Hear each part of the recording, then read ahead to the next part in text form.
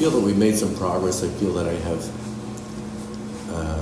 quite a bit of insight as to city government, how it functions, and more importantly, what we need to do.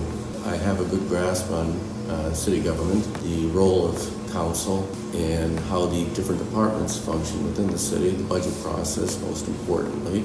I'm kind of a solution-driven person, so I don't like to throw problems on people. I'll say this is what I think that we need to do to correct it, and then follow up on it and make sure it does get done. I'm hopeful with the new administration that we can work to correct a lot of the issues. I can walk down any street as you can, and I can find 5 violations within every block. We just need to become as aggressive as we can be to deal with these properties and make the person that owns the property take care of the issue, not the city. The city shouldn't have to come onto a property and cut the grass and somebody else owns it. We've got to also do our part too when it comes to the parks and maintaining the streets. I would like to find ways of increasing revenue without directly affecting taxpayers, and that's going to be the challenge. It is a challenge.